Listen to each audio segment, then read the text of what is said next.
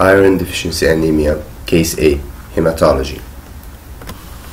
I extracted this case from Case Files Internal Medicine. I based my knowledge in Davidson's Principles and Practice of Medicine and Harrison's Principles of Internal Medicine.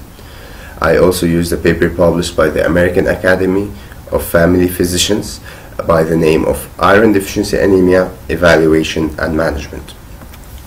History here, we have a healthy 52 years old man. He complains of increasing fatigue for the past 4 to 5 months. He exercises daily, however, he noticed he's becoming short of breath. He denies any orthopnea or paroxysmal nocturnal dyspnea. He denies swelling in his ankles. However, he reports occasional joint pain for which he takes over-the-counter ibuprofen. He denies bowel changes, melena, or bright red blood per rectum. He reports vague left side abdominal pain for a few months, which goes on and off, but it is not related to food intake. The patient denies any fever or chills or nausea or vomiting. He has lost a few pounds intentionally with diet and exercise.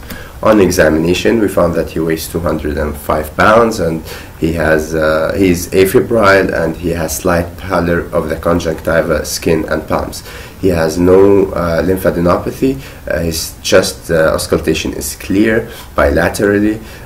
Examination of the cardiovascular system reports regular rate and rhythm, no rub or gallop, but there is a systolic ejection murmur.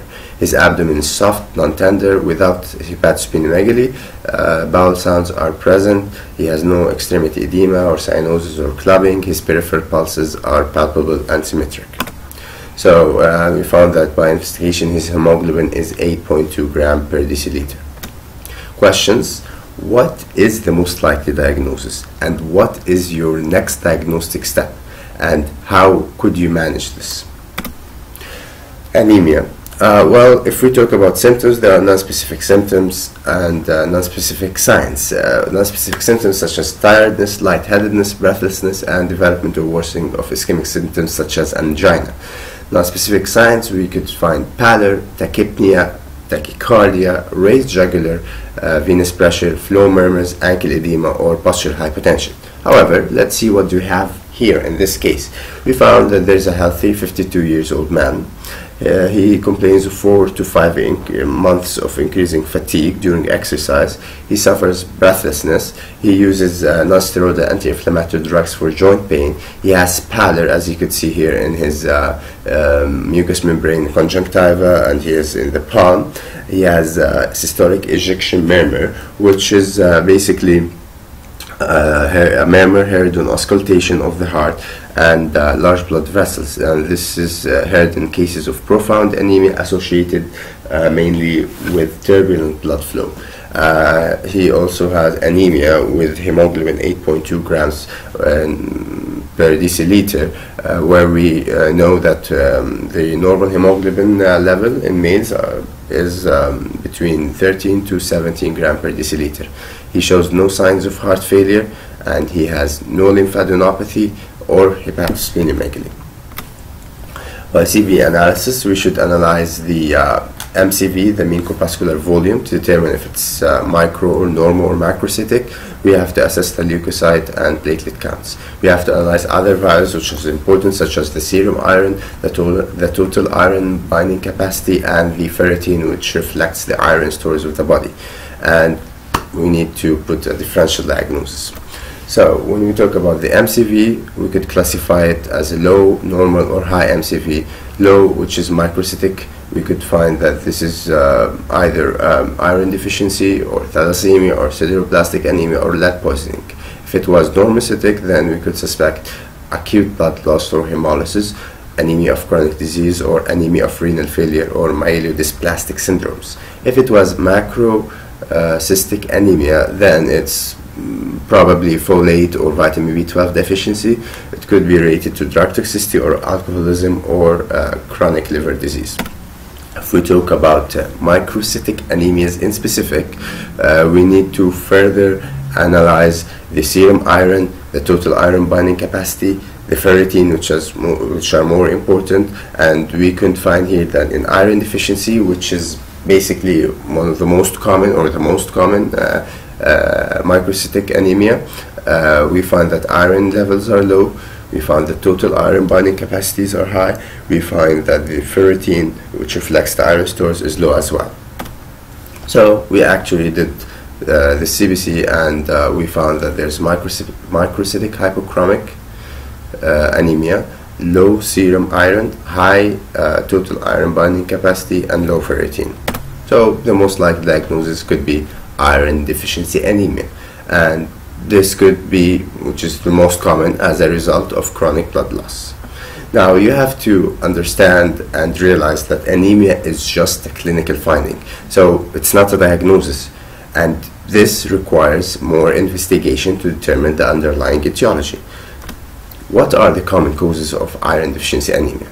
It could be due to blood loss, or malabsorption, or increased dietary intake, or increased physiological demands, such as infancy and adolescence. In pregnancy, the physiological demands increase. In vegetarian diet, it could be probably inadequate dietary intake. In malabsorption, the patient might have surgery, gastrectomy, or celiac disease, or inflammatory bowel disease, and suffer of malabsorption and cause iron deficiency anemia. However, blood loss, the most common, is due to GI blood loss. It could be due to uterine blood loss in premenopausal women. It could be other causes of blood loss, such as chronic hemodialysis, surgical blood loss, or repeated blood donations, or paroxysmal nocturnal hemoglobinuria. Let's focus here about the blood loss due to gastrointestinal tract.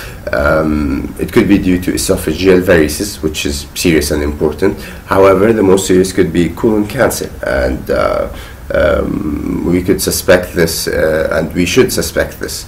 It could be due to gastritis due to the non-steroidal anti-inflammatory drug use. It could be a hookworm infestation. Note that the most likely source of blood loss in a male patient is the GIT tract, with colon cancer as the most serious possibility. This patient in particular, he uses over-the-counter ibuprofen, so which is a non-steroidal anti-inflammatory drugs, which may predispose to erosive gastritis.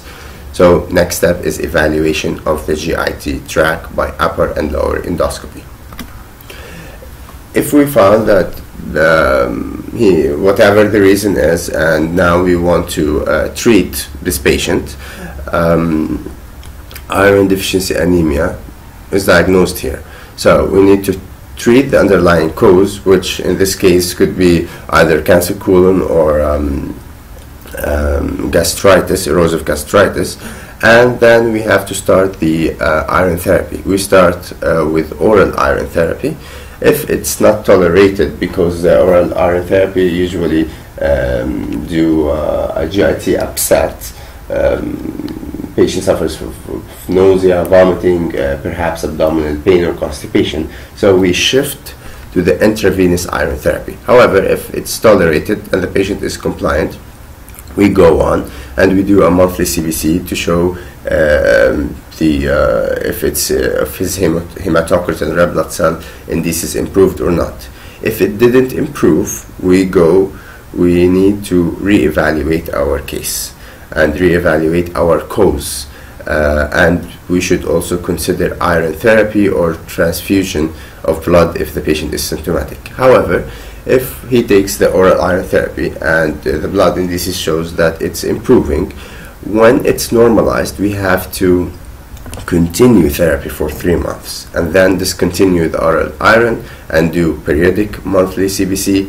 If it's normal, then no further monitoring needed unless symptoms arise again. If the CBC after the iron therapy, oral iron therapy, didn't work, we have to reevaluate for another underlying cause, and we should consider intravenous iron therapy and transfusion if symptomatic. We have to know that unless the patient has angina, heart failure, or evidence of cerebral hypoxia, transfusion is not necessary, and you should start with oral iron replacement. This is important to understand. However, if there's a failure to respond adequately to the oral type, you may need parenteral iron therapy. Doses required can be calculated based on the patient's starting hemoglobin and body weight. So the iron therapy formulations and dosing, we have the oral sugar-coated iron tablets such as ferrous gluconate or ferrous sulfate. We have the intravenous injections such as iron dextran or iron sucrose. However, also the IV parenteral IV iron therapy, it has also side effects such as anaphylaxis or pain or flushing. But nowadays there are new IV drugs such as iron isomaltose or iron carboxymaltose. They have fewer allergies and they are more preferred. Key points here: anemia is a clinical finding. It's not a diagnosis and it requires some investigation to determine the underlying cause. Iron deficiency anemia in men or postmenopausal women is primarily a result of GI blood loss. Therefore, iron deficiency anemia as a diagnosis requires or warrants you to do a gastrointestinal workup. Iron deficiency anemia in women who are of reproductive age, premenopausal, is most often caused by menstrual blood loss. Fecal to ocal blood testing is negative in 50% of patients with GI cancer. So, whenever you have a negative fecal to ocal blood test, you need to do a gastrointestinal workout. CBC, finally, is the first step in evaluation of anemia. Thank you.